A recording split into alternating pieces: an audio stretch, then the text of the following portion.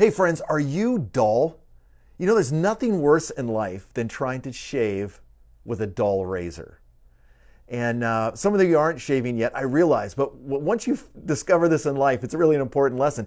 And the Bible talks about Christians who are dull. They're not acute in their devotion to the Lord. They're not growing in the grace and knowledge of Jesus. In other words, they become dull of hearing is the way it's worded in the scriptures. And there's 4 verses around this in the book of Hebrews. Now, the book of Hebrews is about Jesus being better.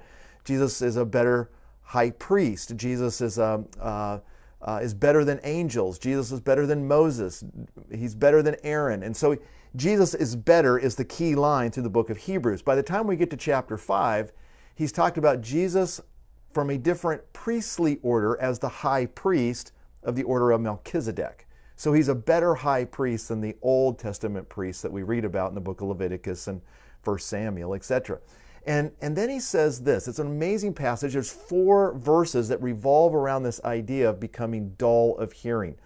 God doesn't want us dull of hearing. He wants us to be sharp. He wants us to be quick learners. Listen to these words. We're going to read all 4 verses. And then over the next 4 Tuesdays, we're going to kind of like zero in on one each time. But listen to these words. It says, now concerning him, concerning Jesus, we have much to say. There's a lot to talk about Jesus. He is eternal. He is God. You can't exhaust him. But it says we have much to say about him, and it's hard to explain. Why? Since you become dull of hearing. Dull of hearing. For though by this time, in other words, you've trusted Christ, time has gone on, by this time you ought to be teachers. You have need again for someone to teach you the elementaries, the ABCs of the oracles of God. You are in need of milk and not solid food. In other words, you would choke if I gave you a real steak, a spiritual steak.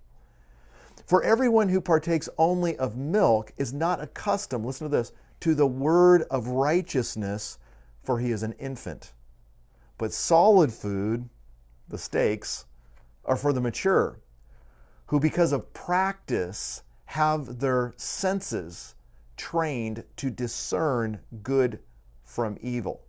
So in order for us to determine good from evil in the days in which we are living, we've got to take in solid food. Well, how come we're not able to take in solid food? Oh, it's too deep, it's too hard, it's too difficult thinking about these things. Listen, God does not want us to become dull of hearing. In other words, to put spiritual blinders on our eyes, muffs over our ears. He expects us to be attentive to spiritual things. In other words, Spirit of God, teach me. When I'm reading the passage, Lord, teach me. When I go to church, Lord, teach me. And the anticipation that God has something unique and powerful and significant for us. Friends, God doesn't want us dull. He wants us sharp. Let me read again to you verse 11. Concerning Jesus, we have much to say, but it's hard to explain. And why is it hard to explain? Because this group of people in that generation had become dull of hearing. I mean, we got a lot to learn about Jesus. So let's not be dull in our hearing. You ready to pray? Lord, I'm thankful for my friends. Thank you for letting us spend this time together. Thank you for this great passage. Lord, we do want to discern good from evil in the days in which we are living. And I realize many in the church today, many who claim to be followers of Jesus, cannot. And here we know why. Because they haven't been able to take in solid food. They haven't taken in solid food. Why? Because they become dull of hearing. God, help us to be sharp for Jesus. Help us to be quick learners. Help us to be attentive. Help us to be humble before you. Help us to look at the scriptures and say, Lord, speak, your servant is listening.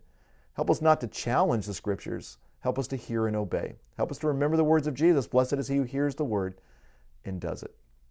God, thank you for my friends. Give us grace in this, we pray. In Jesus' name, amen. Hey, if you're just joining us, verse for the day, Hebrews chapter 5, verse 11. Concerning Jesus, we have much to say. And it's hard to explain. And the reason it's hard to explain is because we have a generation that's become dull of hearing.